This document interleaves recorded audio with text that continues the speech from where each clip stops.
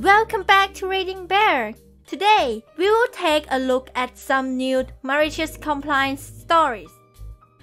And if you enjoyed my content, please don't forget to subscribe to my channel and post some bear emojis in the comments. Let's go! The first story is titled, They're Your Rules. I was an English teacher in Moscow.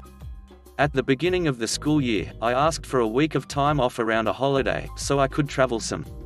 I got denied, so the week it came around, I was pleased that most of my classes had been cancelled because the students had the same idea I had and were all going on vacation. I get an email from the administration stating that I was to cover classes for another teacher who was taking vacation for the week I had asked for. So I was already a bit upset about that they'd approved him, but not me, especially since I'd asked for it like 5 months ago. Anyway, I accept the hand that was dealt and start preparing lessons. The day of the first class, I leave home a few hours early so that I had plenty of time to make sure I could find the place. It was at a location I'd never been, and that I had all the necessary equipment I needed to read the lessons. It was pretty easy to find, but when I rang the bell, there was no answer. I had some time, so I went off to get a snack. I come back to the school about 30 minutes early and ring the bell again. No answer. I try calling the school's administrator. No answer. I try calling the administrator who assigned the classes. No answer. For over an hour I rang the doorbell and called multiple times to no avail. My contract stated that I had to wait 30 minutes for students to show up before I could leave. So at the 30-minute mark, I sent a text to all parties that read something along the lines of, "I was here on time." I waited a half hour after the scheduled time, but nobody answered the door. I'm going back home.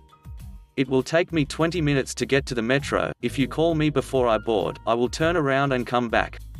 When I got home, I got a call. "Where the hell are you?" "At home." "You have a class." "I'm aware." I was there and nobody answered the door. I called and nobody answered. I also left a text. Texting is not an approved form of communication. Now, this was before I had a phone with a data plan, so text was the only way I could message someone. They tried docking my pay for this, but when I told the owner what had happened and showed him my call logs and the text I left, he made sure that didn't happen. Fast forward a few months. I'd been having a lot of issues with the administration, so I'd become an expert on the finer details of our contract. One of those details was that the administration couldn't assign a class with less than 72 hours notice. So when they called on Saturday to give me a class for Monday, I told them no. Again, they tried to dock my pay. The owner sighed at me and told me I was right. My favorite part, though, was receiving a text that said I was to teach a class on a given day. They made special mention of the 72-hour rule. I ignored the text. When the time for class came around, I got another call. "Where the hell are you?" "At home." "You have a class." "No, I don't." "I sent you a text." "I have it saved." Texting is not an approved form of communication. The next story is titled, It's My Responsibility to Ensure I Fulfill My Hours on My 0-Hour Contract. I have had many run-ins with this manager, but this was the straw that broke the camel's back. Deciding what to do with my life was tough, and after I dropped out of university, I decided I wanted to join the Air Force. In the lead up to joining and throughout the application process, I worked for a health club as a lifeguard and barista in the coffee shop bar. When I went for the interview for the job, I very clearly stated my intentions and that my priority was joining the Air Force. The interviewer, the pool manager, appreciated the honesty and gave me the job on a 0-hour contract to allow flexibility. A few weeks into the job, the pool manager asked if I wanted more hours, as the bar manager was looking for more staff to fill some gaps. Slowly but surely, I started doing less and less lifeguard shifts and more bar shifts. This suited me more as I got to speak to the clients more and the hours were more friendly to my lifestyle. Here is where the problems started. As I neared the end of my application process, I had to attend a 3-day course for selection and was given the dates of the course only 2 weeks prior to the course start date. As my manager wasn't in, I forwarded the course invite to him and said not to put me onto the shift rota for that week. Along with this, I left a note on his desk saying I had sent him an email. The next afternoon, I arrive for my evening shift and see the new rota for the next month had been released. I had been put onto 2 morning shifts and 1 evening shift over my course dates. I immediately go and see the bar manager and explain I had sent him an email and I could not work that week. He told me that I would need to find cover if I didn't want the hours as the rota was final. I agree to trying my best to find cover, however, if I couldn't, I was still going to the selection course. He agreed to this and I started work. During the next 10 days I found cover for the first morning shift and the 1 evening shift, however that middle morning shift proved to be tough. I told the bar manager of the progress and stated I had not found cover for the 1 shift, and after a long discussion, he stated that it was my responsibility to fulfill my hours. Clearly had conveniently forgotten I was on a 0-hour contract. I smiled at this and stated I completely agree with him there and went home. The pre-selection course starts, and on the end of the first day, I receive a phone call from the bar manager asking who was covering my next morning shift. I replied to him how I had not found cover and that I had told him this already a number of times. I received a barrage down the phone about my attitude towards my job and how I will fail in life if I keep this attitude. No matter how much I tell him that I am over 100 miles away on a selection course and there was no chance of me being in work the next morning, he still said, "I expect you in work the next morning or don't bother coming back." I call my other manager and explain the conversation I just had, and she very helpfully insinuated that I would be welcome back to the lifeguard team until I start my new career. She gave me lots of hours by the pool where I had a complete view of the hectic understaffed bar that I was supposed to be working behind, and to add insult to injury, I phoned through to the bar to order a nice cool glass of water and watched the bar manager walk to poolside to drop it off to me. The next story is titled, "You Want to See Me in the Office?" Thanks for the hour-long break. My manager at work is one of those people that doesn't like to do an awful lot and just barks orders at us. Even when you're in the middle of one of the jobs she's specifically asked you to do, she will shout you at the top of her voice across the store to do something else now that she's changed her mind, and the cycle continues. This ends up with everyone only being able to finish about 5 different jobs. Anyway, tonight, in the middle of asking me to do a third thing in the space of about 10 minutes whilst shouting me across the store as if I was some kind of dog, she told me she needed to see me in the office to complete our standard 1-to-1 meetings we have yearly. After telling me this, I had to go on the till to serve some customers, so she said once I was off the till, meet her in the office. The thing is, once I got done she was off barking orders at some other poor soul on the other side of the shop and must have forgot about what she's previously told me, so I sat in that office for about an hour and a half without her or anybody else checking in on me. Thank the Lord for YouTube and unlimited data. The next story is titled, $30 Nap. Back in 2017, I had a job that required very specific, detailed accounts of various events. I won't fully explain the job, as it's irrelevant to the story. An incident happened, and I was required to do a report. I was very busy, so I rushed through and half-assed it. I was told to see my boss before I left, unknowingly to me, because he didn't like the report and was pissed off about the whole thing. However, he was busy and it was a bad day, so I said hell with it and went home. A couple hours later my boss calls and said I needed to get back to work or I'd be fired. At the time, I was still trying to impress people and promote. So I went, and I got to his office, and he was complaining, and told me my report was crap. He said that I was going to rewrite it, and I was going to sit there and wait while he did all the accompanying paperwork in addition to my part. Not even 2 minutes into this ordeal, the head boss decides to show up to visit and make sure everyone is doing their stuff. Well, my boss takes off to kiss ass. He said not to go anywhere, and I said screw it, I'm on the clock, whatever. I kicked back, got comfortable. I put my head back, I'm taking a nap until he gets back. I wake up to the office door opening. I look at my watch, I'd been asleep 2 hours. We did the paperwork and my boss said, maybe waiting all this time will teach you a lesson. Yay, I learn a lesson. I learned they will pay me 2 hours of work to take a nap. The next story is titled, New Manager Believes She Knows a Job Better Than the One Who's Done It for Years. I used to work evening shift at Walmart in the paper, pets, chemicals area. One of the hardest hit areas since everyone who comes in usually needs at least one item from the area, yet I was doing this solo. They claimed it wasn't a 2+ person job despite that obvious reasons why it was, yet I was originally hired on as the second person. Nonetheless, I got really good at the job, but being understaffed I definitely needed to be left to the job and allowed to do it in the ways I learned worked well, or else it won't be done. A few years in, the managers switched up areas they were in charge of, and my new manager decided I was doing the job wrong, despite completing it fine nightly.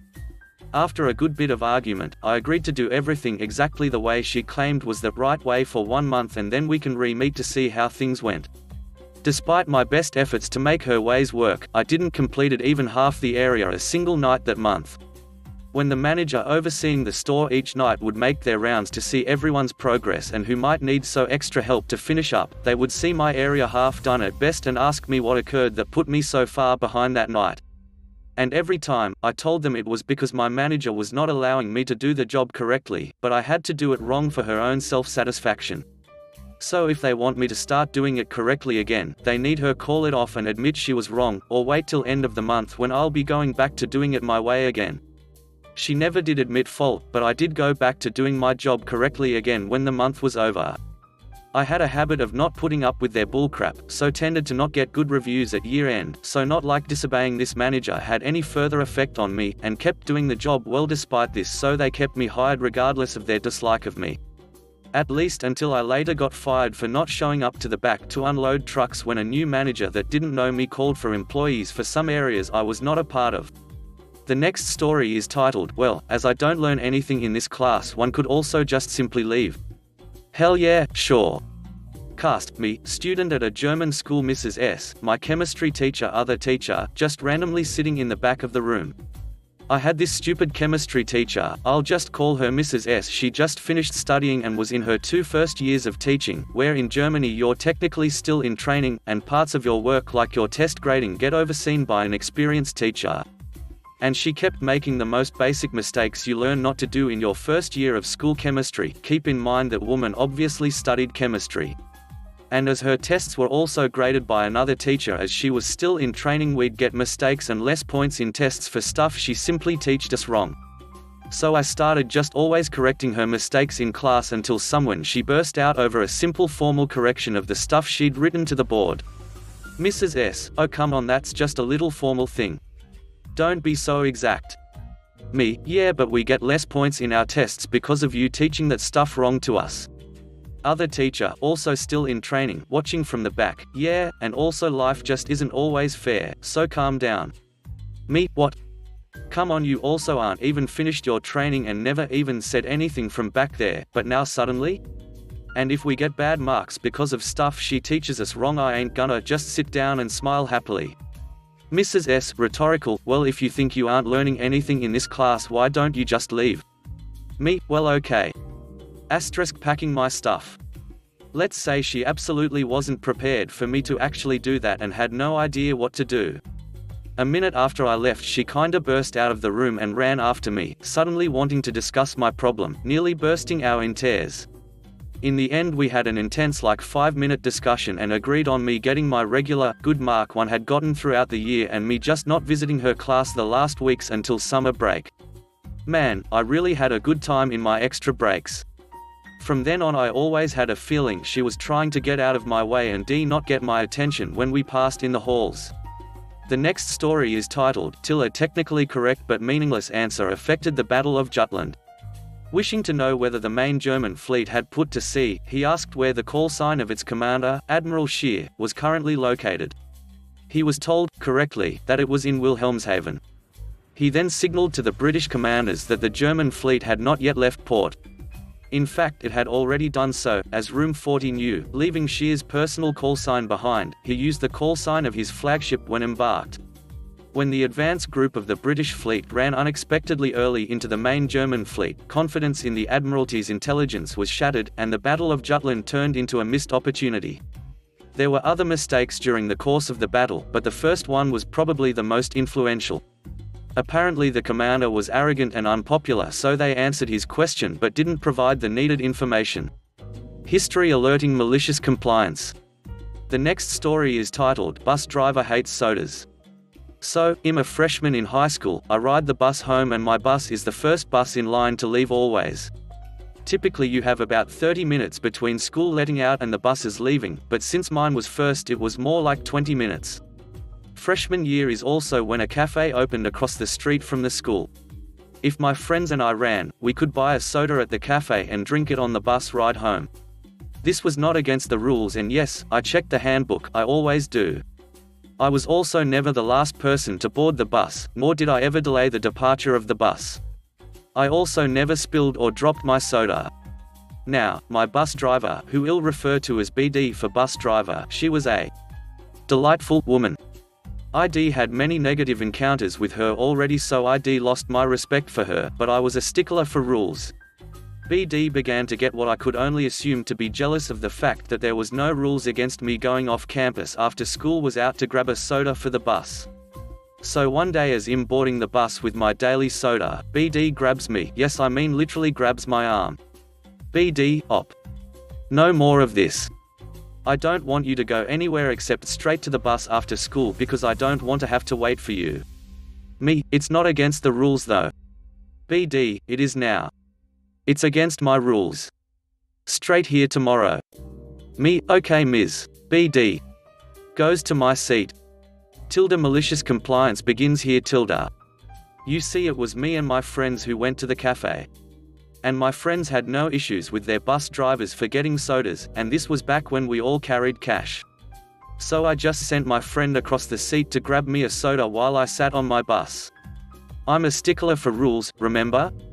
I have them hand it to me through the window, and bam, I have my soda without having to cross the street to get it. This however did not fly with BD. As I'm getting off at my stop, she grabs me again.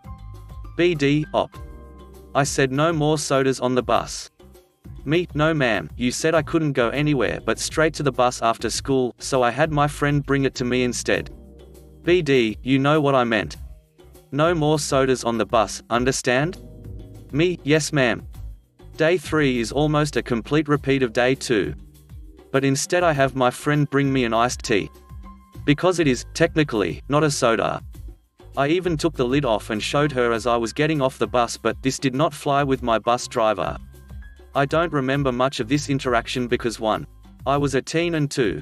I was getting bored of fighting with her. And it's a good thing too, because that evening she called my mother and informed her of my antics. I didn't get in trouble because thankfully, Mum saw my side of things and thought I was a smart ass but also funny, but we agreed I should stop before I got kicked off the bus. The next story is titled, That Time Teachers Made Me Do Physical Activities While I Was Sick.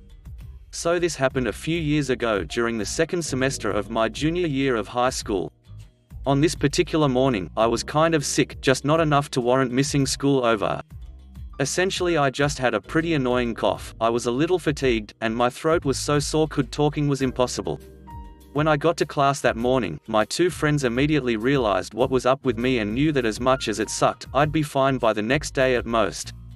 On this particular morning, our teacher was out and another teacher in the building subbed for us. Since it was a Friday, he said that we should go outside and do some outdoor sports with another teacher and his class. I knew, and my 2 friends also knew, that I really shouldn't be doing any on this morning, so when we got outside, we tried to get away from the crowd and take it easy while one of my 2 friends watched her color guard equipment. Eventually, our sub saw us and at this point was forcing us to join, especially me. At that point, all I could do was just point to my throat and let him know that I was sick this morning. Even my friends protested for me and how I shouldn't be taking part in this. He only replied with, you'll be fine. Do it for America. And I was forced to do a baton sport in the parking lot where we had to run from one end and back to hand the baton to the person behind you. I really don't know what it was called, I just know a lot of PEs do it. As the students in the other class were doing their thing, I decided to just do what I should have been doing and just take it easy, just go for a nice walk to the end of wherever I had to go and then a nice walk back to the crowd of students yelling at me. As I got closer, the students kept yelling at me to hurry the hell up and how the other class had so many more students ahead of us. As much as the yelling sucked, I was sick and didn't want, nor should I have been doing this today. If they were going to get mad at anyone, it should be the teacher who forced a sick kid to run when he really shouldn't be. As I made it to the halfway point, the one who was next started running and snatched the baton from my hand, and I walked back to my friends who were now trying to defend the color guard equipment that the other class kept trying to touch. After that whole ordeal, the other teacher was making teams for ultimate frisbee and I somehow ended up on his team. I again tried to protest and let them know that I was sick, but my now annoyed sub repeated the whole, "You'll be fine," and the other didn't listen to me and was trying to ask me my name, something that I clearly couldn't do.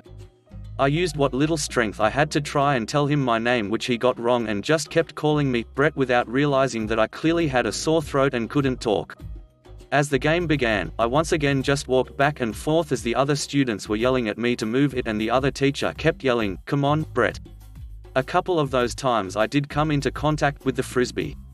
With it in my hand, the teacher was telling me, "Well Brett, really, to throw it long," to which I basically just tossed it to the ground and stood there.